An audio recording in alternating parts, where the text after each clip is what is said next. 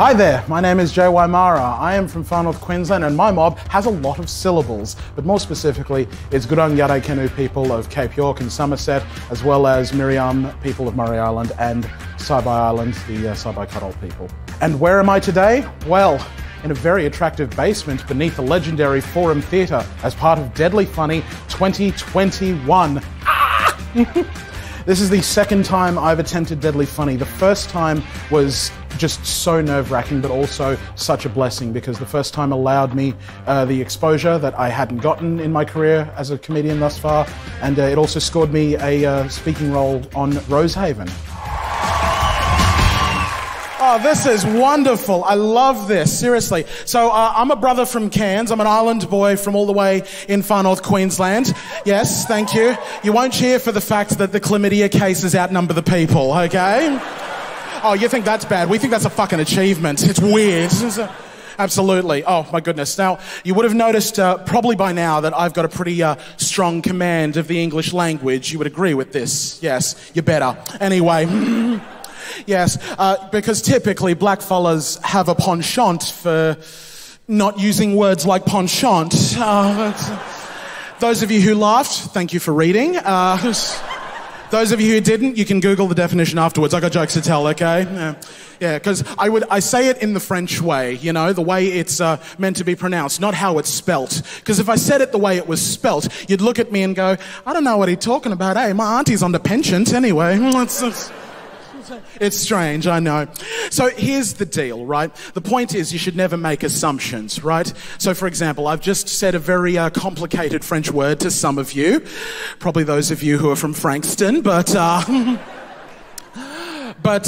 the thing is, I am a complicated person, but I'm not actually French. I'm an islander boy, and the only French part of me is my tongue. Just remember, the Queen waves like this, a far north Queen does this.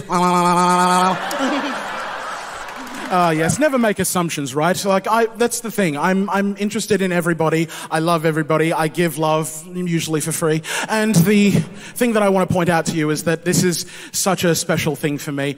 I'm just a black finger looking for the right ring, honestly. Speaking of rings, you probably have no idea that I am a hardcore Lord of the Rings fan. Oh, I love that stuff. Cool, the three people who read, cool.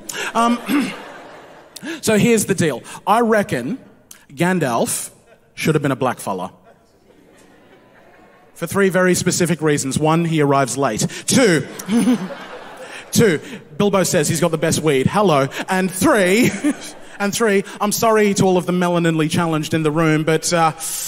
none of you could navigate that much open territory without a map.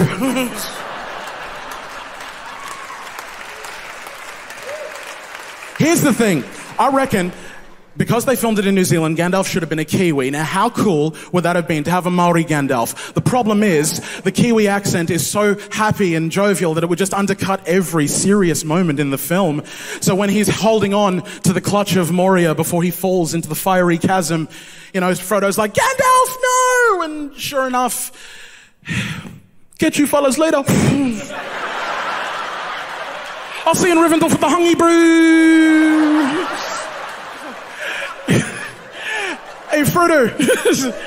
Kia ora, my hobbit brethren. We're going to take this freaky ring and drop it into a volcano. Want to come? I'm Joe Wymarra, that's all I'm good for. I feel good. I'm glad it's over. I wish it was longer, but then again I wish a lot of things were longer.